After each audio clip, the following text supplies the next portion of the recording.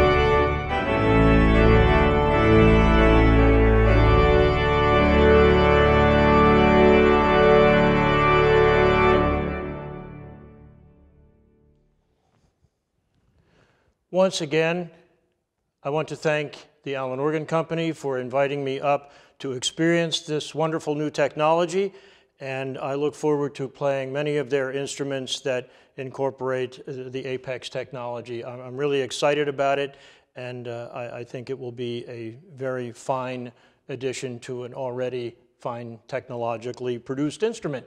Thanks again, Alan, and thanks again, all of you.